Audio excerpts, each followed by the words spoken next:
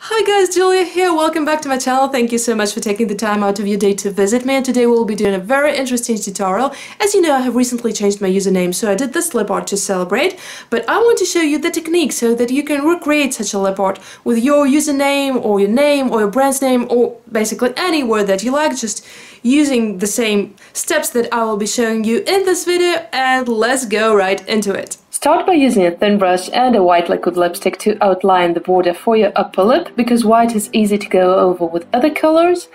And then start painting your happy background using a thin brush for the border and using an angled and even brush to do the brush strokes towards the middle. If you don't have a brush like that, that's okay.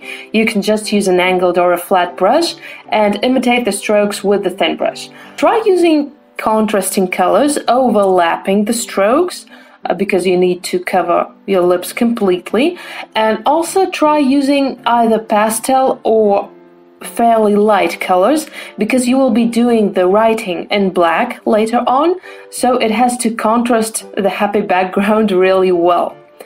And on the inner rim you can also help yourself with the lipstick wand. Once again, don't forget to overlap the strokes over each other. And then comes the tricky part. You will be doing the writing and the social media logos, and I will show you a little sketch now. I don't want to flip the end image or the end video, but I'm looking in the mirror while doing lip art, so I will have to do all the images mirrored. You can either do that if you want your final result not to be flipped, or you can just flip the end image or the end video. So you are now seeing the writing normally, but actually I'm seeing it mirrored. It's funny that I'm writing the word mirror.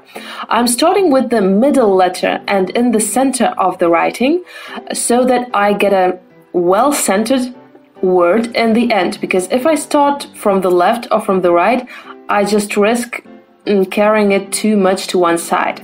Then for the lower lip, apply black liquid lipstick, let it dry a bit, and start sketching the logos once again with a white liquid lipstick, which is easy to go over with other colors. So I drew a square for Instagram, a circle for Redbubble, like a rounded rectangle for YouTube, and a musical note for TikTok. And when I finished sketching them, I started filling the white parts with white, and then obviously also started filling the other parts with color. It's funny how each logo actually has white and red in it.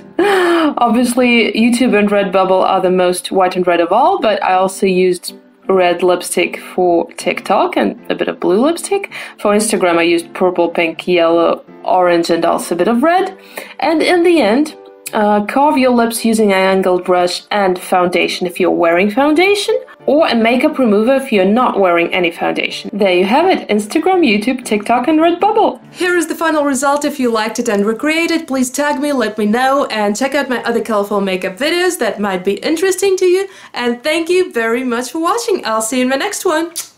Bye bye, loves!